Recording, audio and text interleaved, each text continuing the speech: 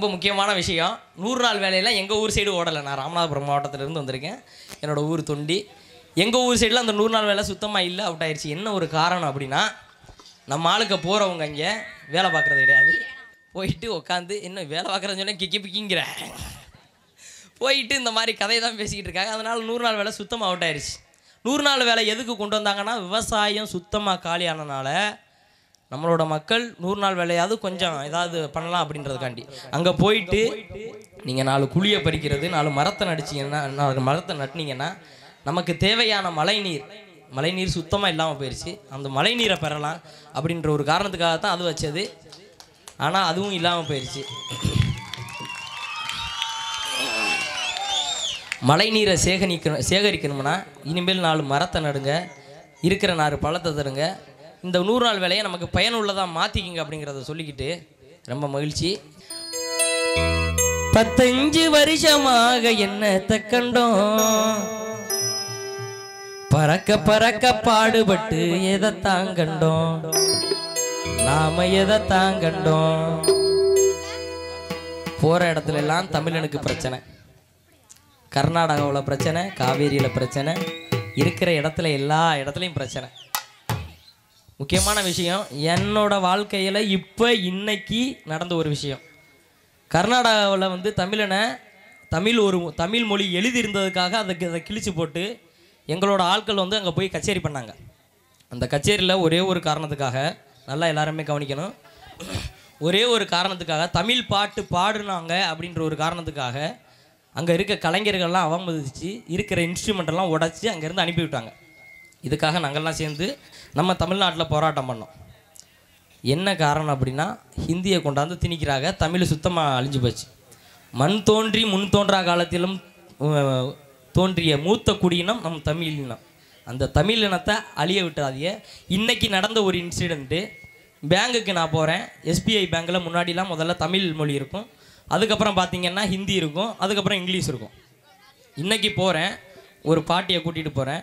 அவங்க எனக்கு ஹெல்ப் கேட்குறாங்க, இந்த மாதிரி ஃபுல் பண்ணி தப்பா அப்படின்னு. போய் பார்த்தா அதில் கிடையாது, தமிழ் மொழியே கிடையாது, ஹிந்தி இங்கிலீஷ் மட்டும்தான் இருக்குது. இதை போய் நாங்கள் எஸ்பிஐ மேலாளர்கிட்ட கேட்டேன். மோடிகிட்ட போய் கேளு அப்படிங்கிறாப்புல, தமிழ் மொழி சுத்தமாக அவுட் ஆகுது. இதோட விலாவரியான விளக்கம் இப்போ சொல்ல முடியலை, இன்னும் குறுகிய நேரம் தான் கிடக்கு. என்னோடய எஃபியில் போட்டிருக்கேன். 5-6 ஹவர் தான் ஆகுது நான் போட்டு. ஆனால் 10,000 வியூஸ் போயிருக்கு. 1000 தமிழர்கள் ஷேர் பண்ணியிருக்காங்க.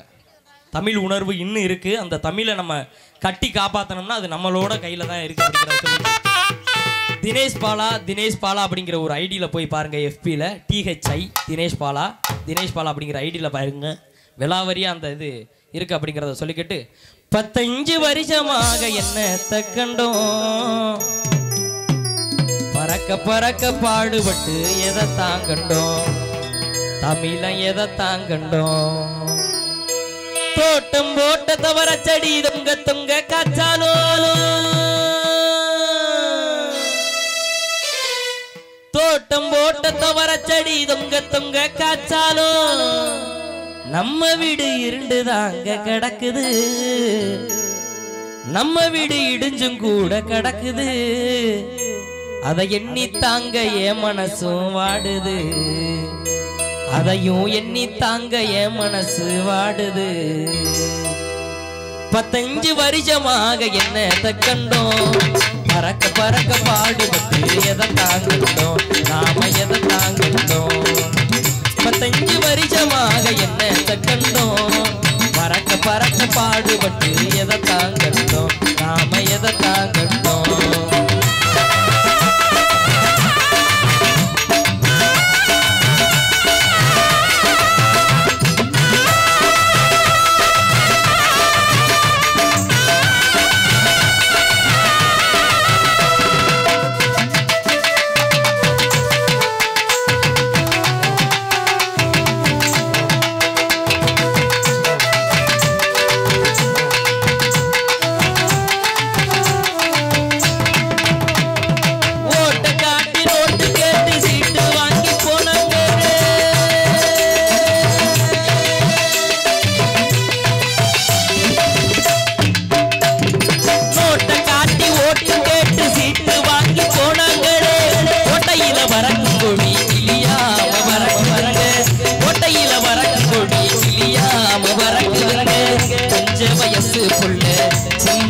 வயசுக்குள்ள கிழிஞ்ச சேல உடுத்துதுங்க, சின்ன வயசுக்குள்ள கிழிஞ்ச துணியும் உடுத்துதுங்க.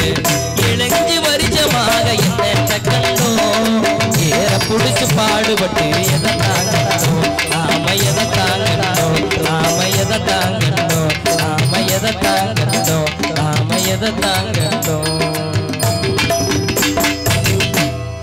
அடியே என்னதான் பாடுபட்டாலும் இங்க பாரு, நம்ம நாட்டோட நிலைமையை சொல்லாம எல்லாம் அப்படியே கன்னத்துல கைய வச்சுட்டு எதிர்த்து கேட்கணும்.